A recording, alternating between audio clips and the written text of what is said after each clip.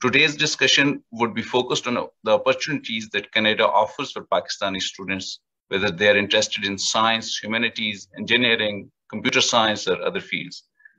We have a galaxy of brilliant panelists. I shall introduce each of them at the time of giving them floor. Ladies and gentlemen, Canada is currently the third largest market for international students. Major factors which have made Canada a favorite destination are well known, and these include the high quality of education, open and welcoming Canadian society, and permission for students to work part-time. Keeping all this in mind, we are going to aim at a focused discussion on creating awareness among Pakistani students and parents of the benefits of Canadian education. It's a common knowledge that in spite of its large population and a significant percentage of Pakistani students fluent in English language, Pakistan is not among the first 15 countries which are sending their students to Canadian universities. Several initiatives have been taken to address this issue, and the inclusion of Pakistan in STS is one of them. However, due to a variety of factors like high tuition fee, COVID-19, visa processing time, and the lack of awareness among Pakistani applicants about the Canadian education system, the number of Pakistani students in Canada has not increased in the last 2 years.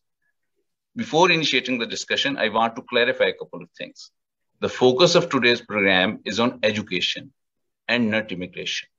The focus of today's program is on education and not immigration, period. We are not here to give immigration-related advice. It's a job of different kind of professionals. Still, we have got at least 2 panelists who hold immigration practitioner diploma and are regulated Canadian immigration consultants.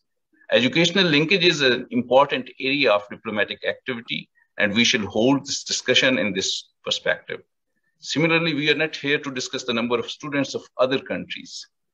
We may refer to some best practices, but our sharp focus will be on Pakistan and the number of its students in Canada and how to increase them. As the target audience are Pakistani students and their parents, इसलिए मैं ये कहूँगा कि हम English और उर्दू दोनों में बात कर सकते हैं, जिस जुबान में भी आप कंफर्टेबल फील करें. जो अब मजीद डिटेल है इस डिस्कशन की वो मैं पैनलिस्ट पे छोड़ूंगा.